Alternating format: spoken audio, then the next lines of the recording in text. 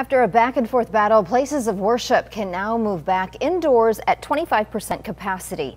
ABC 10 News reporter Leah Pizzetti shows us how churches across the county are reacting. It has been a constant conversation of if churches should be allowed to operate indoors. Some places, like The Rock, have just been completely outside this whole time. But now, with a new Supreme Court ruling, places of worship can move back inside.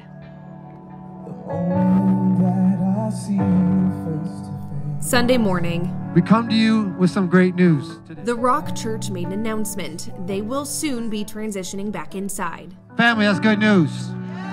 This church has been holding outdoor and online services, and Pastor Travis Gibson says with the news that the Supreme Court overruled California's ban on indoor worship, they're going to be figuring out a plan to bring back indoor services. But we're still going to meet outdoors. We're still going to meet online. We're still going to meet at little pop-up locations throughout the county. The new ruling keeps capacity at 25% for each specific building.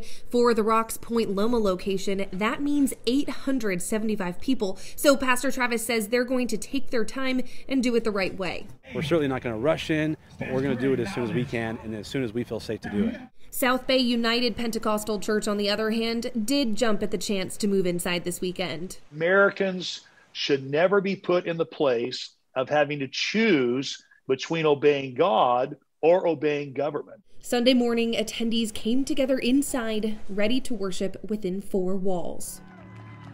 Whether inside or outside, And you stood up, or maybe you just... people across the county thankful for prayer through this time of uncertainty. Like this whole time, I've really grown closer in my relationship with God and just really understood what it means to not be in control of your life. Leah Pizzetti, ABC 10 News. The Catholic Diocese tells us they will also be moving services back inside, saying they will keep capacity to 25%, and it will be up to each pastor to decide which services move back indoors.